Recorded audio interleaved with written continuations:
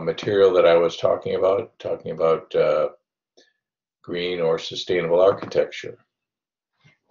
We were just getting around to talking about or looking at waste in the construction process, right? Some of you are architects and designers. Your work, your action will influence the degree of greenness or sustainability in the structures that you design, you know, through your choice of design strategies, your specification of materials, and as we see the size and nature of what you design, but certainly those on the construction end of things, the contractors and project managers and tradespeople who actually realize your design have a role to play as well. Remember, our goal the goal of sustainable architecture is to reduce the resource use of buildings, so resource use in their construction, in their operation and maintenance, their energy use, and ultimately their disposal or repurposing. So we're going to try to look at all those aspects of green buildings. So again, this certainly doesn't describe everything that we do in this country, but in terms of how we use resources, but it certainly is representative of a lot of our thinking, right? We have, generally speaking, a linear once through model of how we use resources. We dig them out of the ground, we take them, we do something with those resources we make. You know, we produce a product, it gets distributed, it gets used, and at the end of the life, that product gets disposed of, right? It's a, good evening, George, we're just getting started here. Right, that's a linear once through model. And as you see in my slide here, there are some flaws in this model, right? The first flaw, the two of them are fairly obvious, right? The first flaw is that the Earth's resources are not infinite, right? There's not an infinite supply of all the things that we want to dig out of the ground. And more importantly, the Earth's ability to accept our wastes are not infinite either. And the easiest example of that is the Earth's ability to accept the carbon dioxide waste that we produced in the use of fossil fuels, right? The Earth's ability to accept that is certainly being challenged. So we need to think differently, right? And as architects and construction professionals, we can play a role in that as well. So one thing to think about, obviously, is in a construction project, we more often than not have C&D or construction and demolition waste, right? You see if someone on your street is doing a home renovation project, you'll see a big dumpster parked outside their house, and all the stuff that's being demolished and all the waste from the project will all go into there, and hopefully the neighbors don't also throw stuff in there in the dark of night, right? That's not what they're supposed to do. But so what is C&D waste? C&D waste is non-hazardous, non-contaminated solid waste resulting from the construction, remodeling, repair, or demolition projects. And all sorts of things we can think about, brick, concrete, masonry units, wood, scrap metal, plaster, wallboard, plumbing fixtures, insulation. It says non-asbestos insulation, right? Asbestos insulation would be a hazardous waste, and that would be disposed of differently.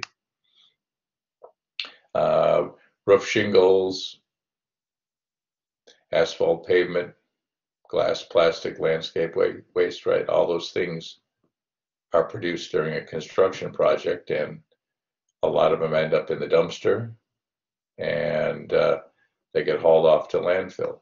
Good evening, Nicole, and I think Alan, I just saw you join. We're just getting going here. We're finishing up talking about green or sustainable architecture.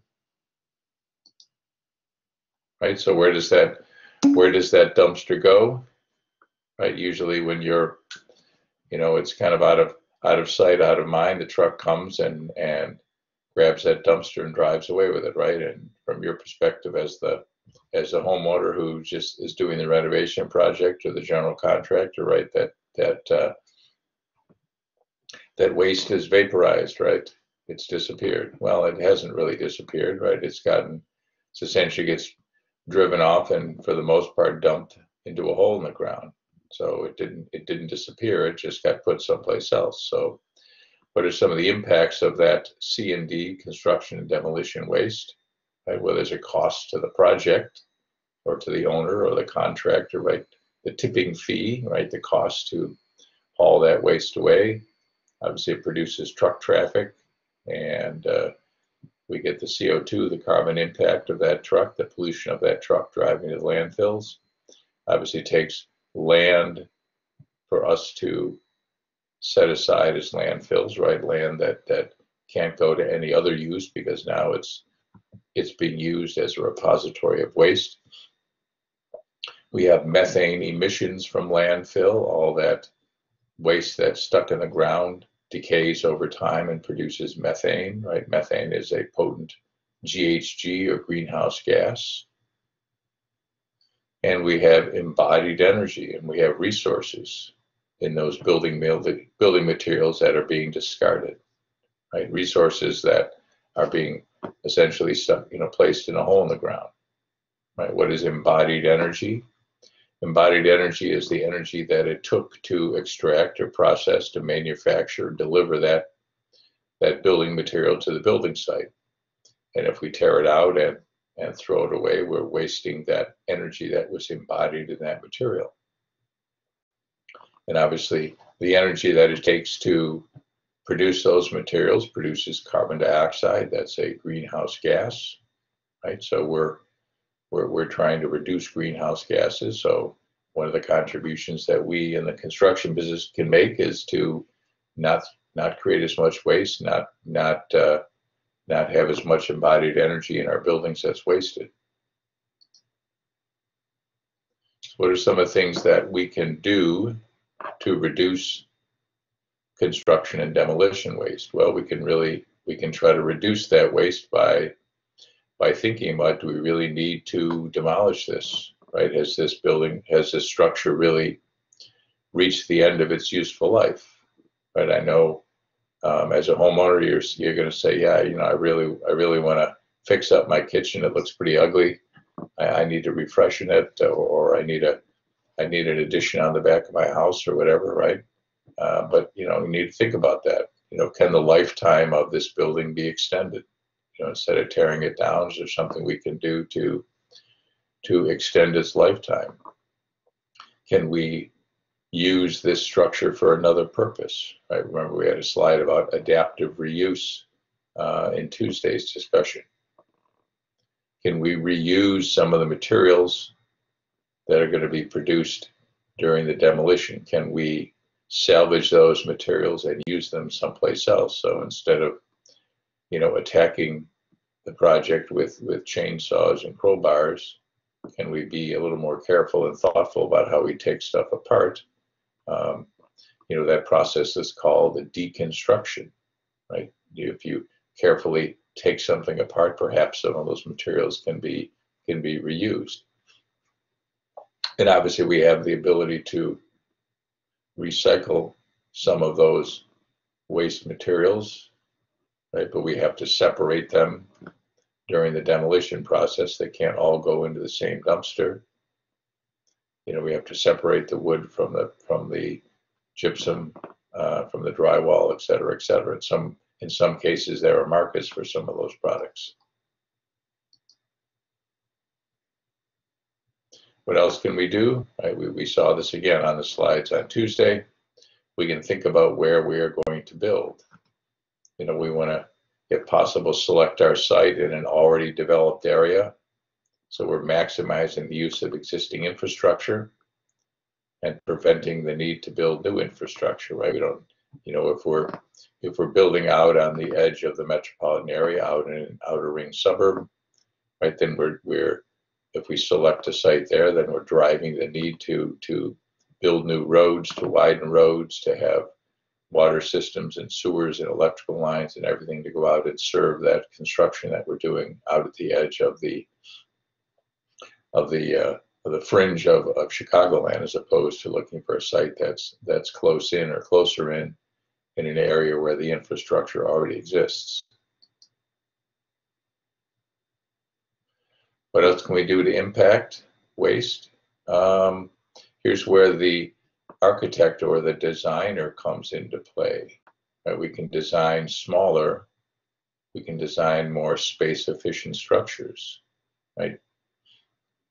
You know, I know there's a lot of incentive in all the players in this business to do things bigger and grander. Right? We're Americans. We want big houses and big buildings and big cars, but you know, maybe that's not the thing that we can really afford from an environmental standpoint any longer. You know, unfortunately, there's a lot of incentives, right? The architect wants a larger fee. The contractor or the developer wants to make more money. The banker wants to loan more money. So, you know, there's a lot of incentives towards doing things bigger rather than smaller. But we certainly want to strive for smaller structures and maybe spend our time and effort on quality rather than quantity, right? Build a smaller, higher quality house rather than a larger, lower quality house. We can design using efficient framing techniques and engineered lumber products, right? We'll see a video here in a couple of minutes about advanced framing, right? Ways of framing the structure that use less lumber. Certainly we've learned that engineered lumber products quite often can provide the same structural characteristics and do so using less lumber than a piece of dimensional lumber, although they do have some potential drawbacks and things that we need to pay attention to. We can certainly design around standard material sizes, so we reduce cutoff waste, right? We try to design around a module, you know, a 4x8 module, whatever the sheet goods or, you know, whatever sizes of materials we're going to use, right? So we're not having to cut and waste as many small pieces of things. We can design for a long service life. Again, instead of designing for big size, let's design, instead of quantity, let's try to design for quality. Let's design for a long service life. Let's use high quality, long lasting materials so the house or building that we design and construct lasts a long time. We can, again, we saw some of these on slides on Tuesday, design using reused or salvaged materials. Again, those are things that the architect can specify. We can specify materials with a high recycled content. We can specify locally sourced materials, right? So we don't have to have the plumbing fixtures come in a truck all the way from Texas or California. Maybe we can find a source of those materials close by. We also want to specify non-toxic or low VOC materials. VOC is volatile organic compounds, right? So we want to get those harmful things, those toxic things. We don't want them in our structures. Good evening, Christopher. I think you just joined. So we're in the middle of learning about waste reduction strategies. Good evening, Professor. Again, what else can we do in the field, right? Some things that the architect can do, some things that the construction professionals, the contractors and the tradesmen can do, or some things where the two sides can come together. We can certainly provide some material takeoffs on the construction documents to minimize the contractor's tendency to overbuy, right? The contractor's natural tendency, if they need 6 of something, is to buy 8 just so they don't run short. We can arrange, or the contractor can arrange for more just-in-time deliveries to reduce the amount of materials that are stored on site. so those materials don't get spoiled or stolen, right? We can make sure we protect those materials so they're not damaged from water or weather.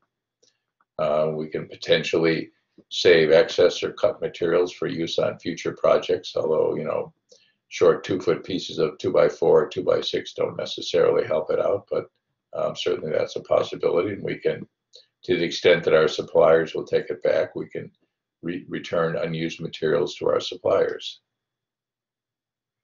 So let me play a video here, if you hold on. This is about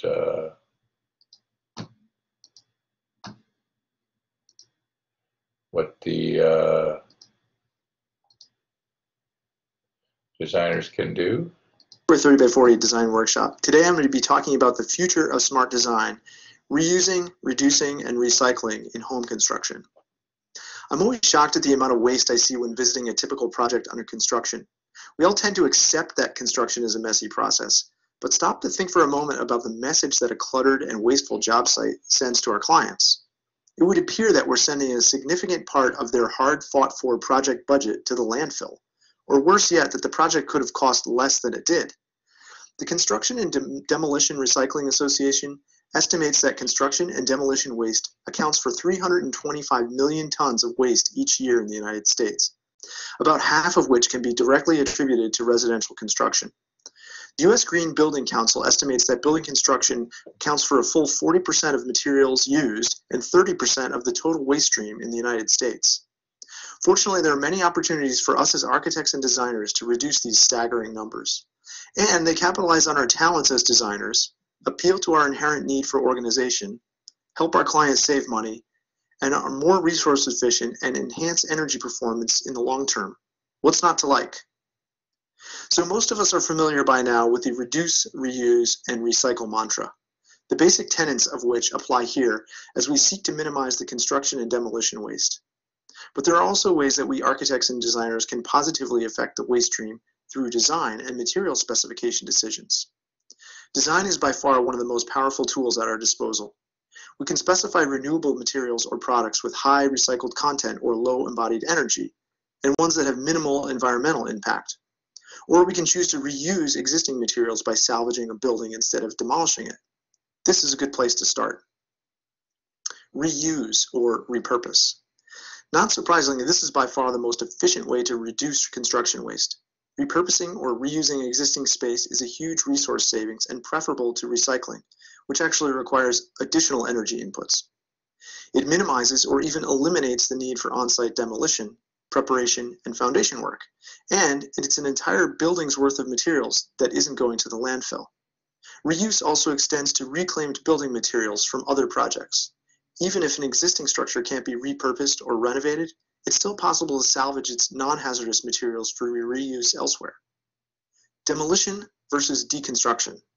If reuse isn't possible and demolition is required, it's important to divert as much of this waste stream as possible, because demolition waste is volumetrically much greater than construction waste. When a project calls for demolition, consider employing a contractor who specializes in deconstruction, which separates materials and assemblies into recoverable components for recycling or reuse. Many will even provide an accounting of the value of the deconstructed materials to use as a tax deduction. This can help offset the higher cost to your client of the more labor-intensive deconstruction process. Reduce the size. There are many cases where it's not possible to reuse an existing structure, and in these cases, the first priority should be to reduce the new building's size to an absolute minimum. Here's where your skills as a designer can have the greatest impact. Every square foot we can remove in the pre-design phases represents a substantial savings in material that the client will need to purchase, the materials suppliers won't need to transport to the site, and the contractor won't have to install and then handle the inevitable residual waste stream. This is so critical to reducing construction waste that it's hard to overstate. Make your designs as small and efficient as possible. Hey everyone, welcome to Forward. We are that? a new kind of doctor's office that's doing primary care differently. Planning. Design also offers the opportunity to thoughtfully allocate the resources at hand. Spaces that serve multiple functions can help reduce the overall material load and space required to comfortably live. Carefully designed built-ins, convertible storage solutions, and purposeful space planning all contribute to making this possible. Designers and architects are experts at this. Prefabrication. Manufactured housing and processes of prefabrication result in verifiably lower waste streams. Using materials efficiently and carefully planning the construction process is incentivized in the factory environment, where waste directly reduces profit margins. Factories also effectively manage the supply chain for product delivery, and installation efficiencies are captured in the conditioned working environment as well. Modularity. Design must also seek to efficiently utilize existing material modules. It won't be possible to do this throughout every interior space, but if you focus on the overall structural dimensions and correlate those to a 24-inch module, it will maximize framing efficiencies and minimize material cutoff waste. Besides, designers like grids and modules anyhow, right? This should appeal to your sensibilities. Engineered products. Some products, such as the LVL, or laminated veneer lumber, seen here, are specifically engineered for carrying heavy loads. LVL with dimensions similar to regular framing lumber is roughly 4 times stronger. This results in a material savings using less wood to accomplish the same structural outcome. As an added advantage, LVL is also more dimensionally stable.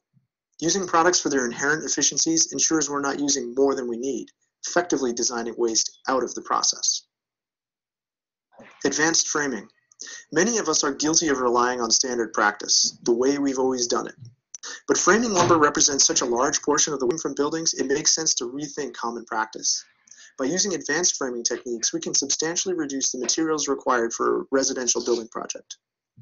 Using 2-stud corners, insulated headers and header hangers in lieu of jack studs, eliminating cripples, using single instead of double top plates, and other techniques can add up to significant material and cost savings. In addition to this helpful diagram, Build It Green offers an excellent common sense guide to advanced framing techniques. Every piece of lumber we can eliminate from the structure is another material that the contractor doesn't have to transport to the site and install, and then handle residual waste from it. The National Association of Home Builders has estimated the potential for savings for a typical 2,000 square foot home using advanced framing techniques as approximately $2,400 in framing material alone. Recycle via material selection. This is another area where we can exercise a lot of control in the design and construction process. We can be cognizant of the materials we specify that contain high amounts of embodied energy, like concrete, whose cement component accounts for roughly 5% of global carbon dioxide emissions. If possible, specify building products with a high recycled content rather than virgin material. Site materials, insulation, concrete aggregate, countertops, carpeting, glass tiles, lumber, and even drywall can all be sourced with high recycled content. Specifying local materials can also reduce waste by minimizing transportation and fuel consumption. Recycle via the construction site. Our project manual and specifications are a chance for us to affect many other parts of the construction process beyond basic material selections. We can use them to detail waste management plans too. Waste management plans set expectations for diverting waste streams, recycling packing materials, stockpiling cut-off lumber for reuse, segregating waste streams, and generally reducing the overall volume of trash that a project generates. They lay out an approach to materials handling on the job site where the waste is generated. The National Institute for Building Sciences has some excellent resource material available describing waste management specifications. Not only did this kind of waste management make good environmental sense, but depending on where you practice, you may even be required to recycle and divert a certain percentage of the project's waste stream by law. And the last thing is education. Reducing the waste stream on a construction site means overcoming ingrained mindsets and embracing an educational component during the construction process. Fostering a team approach where all parties are invested in this new way of working is critical. It helps that beyond the environmental and efficiency offsets, there are cost savings involved in being less wasteful too. And with tipping fees ranging from $10 to $40 per ton, those savings can add up quickly. The education process starts with a commitment on the part of the client, architect, designer, and contractor, and must follow through to each and every subcontractor involved for it to be successful. And a waste management plan can be the linchpin that makes this shift possible.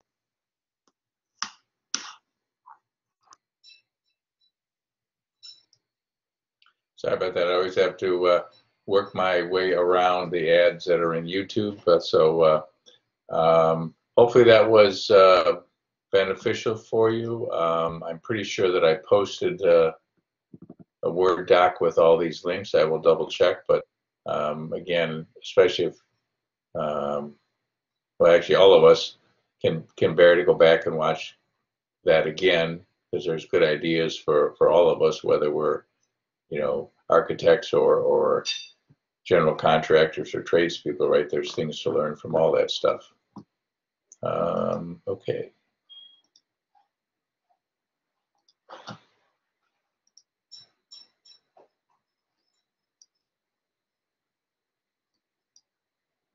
And going back to the tail end of a slide deck is very painful in Blackboard, so hold on a second.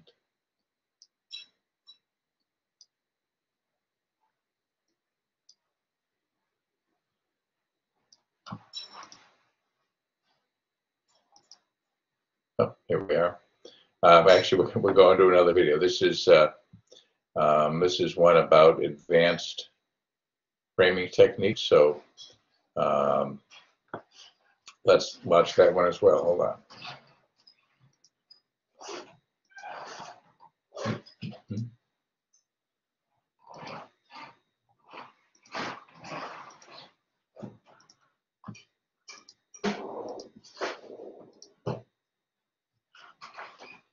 Reisinger of the Reisinger Homes. Welcome to my video blog dedicated to building science and fine craftsmanship. I want to talk about practical advanced framing on this video. But before we get to advanced framing, I want to show you what standard framing looks like. I'm in a 1950s house that my company is doing a deep energy retrofit. And this is all the original framing on the house. This is 2x4s that were framed in the 50s. You can see these 2x4s are in 16-inch centers. And interestingly enough, this house had an addition added about 10 years ago. And the framing on the addition, beside the lumber looking a little yellower, looks exactly the same. So let's walk back and I'll show you that. And then we're going to talk about a few of the things that we're going to do differently for advanced framing. So number one, this house, 2x4s on 16-inch centers. Look at these headers on here. These are the headers that were added about 10 years ago when these windows in this addition was framed. A ton of lumber in those headers. Lumber does have some R value, but it's quite minimal compared to the foam that we've sprayed in those cavities. And then lastly, I want you to notice this 3-stud corner. This is a traditional 3-stud corner, and we've air sealed it. That's what this gray caulking is right here. But really, with a 3-stud corner like this, we have basically no insulation in that corner. Now, my spray foam contractor has drilled these and tried to add some insulation there. And we've also done some rigid foam on this project to help with that. But I wanted to show you what standard framing looks like and some of the issues that you come across when you're framing fairly standardly. So now let's go out to a new construction project that my company is building, and we'll show you what practical advanced framing looks like. Advanced framing. If you've not heard of advanced framing before, the idea is that there's so much lumber in a house that actually most houses are probably overframed when it comes to the amount of 2x4s, the amount of lumber or structure in the house. And so advanced framing is about reducing the amount of lumber in the house in a smart way. So what I'd like to focus on today is kind of practical advanced framing. In this house, we took an approach that is not quite all the way, but I think really makes sense for most people that are building a new house. I'm here in Austin, Texas. This is a cooling dominated climate. We do need some insulation in our walls, although not nearly as much as some other climates like the Northeast or in really cold climates. But I do prefer to frame all my houses with 2x6 exterior walls. And one of the first things we want to talk about when we're talking about advanced framing is the distance between the studs. These studs here, these 2x6s, are in 24-inch centers. So it's 24 inches center to center on these studs. Most houses are framed 16-inch on center, and that's unnecessary. 24 inches on center is plenty. A couple things about that I do want to mention. I'm a big believer in a full exterior sheathing on the house. So you can see here we've used OSB on the outside of the house. I'd actually prefer to use plywood. So I did use pressure treated plywood on the first 2 feet of my house. We're on slab on grade construction here, so this is a cement slab we're standing on. So at the lower part of the grade, pressure treated plywood in that area, which is a little more vulnerable, then to OSB from there up. I'd prefer plywood, but we just didn't have it in this particular project's budget. You can see how our floor joists up there, these are 2x4 trusses that we've used for floor joists. They've landed on a stud nicely. And then our headers, actually let's pan over here and show you one of the headers. Our headers are mainly timber strand engineered headers. I'm a big fan of these. We do have a few LVL headers in some other places, but when we frame with a 2x6 exterior cavity, that header fits in basically a 2x4 space, and so it leaves us 2 inches from that outside face of the header until we hit our sheetrock. And if you look over here, we've started to insulate this header cavity, and that's one beauty of 2x6 framing is now I can use insulated headers. So this is one layer of 3/4 exterior rigid foam. We're going to add one more layer of 3/4 and then a 1/2 inch plywood on top of that, and then everything will be nice and flush. And that will actually be an R10 header, which is fantastic. The second very important point on advanced framing, if you scroll over to this corner, is how we do our corners. If you pan around here, you can actually see on the inside of this corner here. This is something that's commonly referred to as a California corner or a 2-stud corner. You can see that our stud is way back here on this corner, and then we've added this stud, frankly, just as a drywall backer. That could get eliminated in favor of drywall clips, but I'm just not sold on that process, so we put a stud in there. And then we're going to do a total fill installation on this cavity. I'm actually going to use Owens Corning Energy Complete. So this entire cavity is going to get R19 packed full of a blown-in blanket. Really good insulation system. On the outside of the house, we're doing 3/4 inch rigid foam. So that's just a brief rundown on advanced framing. And again, the 2 most important things in my mind are going to 24-inch centers, doing these California corners, and then if you can switch to 2x6 construction, it makes a big difference. Really like exterior sheathing. And last, when we install drywall, I really prefer to use 5/8 inch thick drywall instead of 1/2 inch drywall. A lot of advantages to that. But the big one is when we go to advanced framing on 24-inch centers, it's a much stiffer product. We typically do smooth wall in all our houses, so we have very smooth drywall. We're not using texture. And that 5/8 rock, sheetrock, is much stiffer, gives a much straighter wall, and looks better in the finished product. And when we're going to 24-inch centers, I think that really makes sense to use that 5/8 sheetrock. It also ends up with a little bit of a quieter house because we've got a little bit more mass in our wall cavities. I think that's about it. Thanks for joining me, everybody. And if you're building or remodeling, please think about doing some practical advanced framing in your project. It makes a big difference. We're going to pack a lot more insulation in this house than if we would have done standard framing practices. And ultimately, there's a benefit to both the builder and the client in saving some of that additional lumber that wasn't really necessary. Talk to you soon. Why is it so hard for hardworking people to find a... Okay. Any questions? Again, I like the practical advanced framing because it's achieving a number of things simultaneously, right? We're using less material and we're also having a more efficient, lower heat loss wall. So we're getting 2 benefits at once. Any questions on that material? Okay, again, I have those links posted if you want to go back and watch them again. Good question.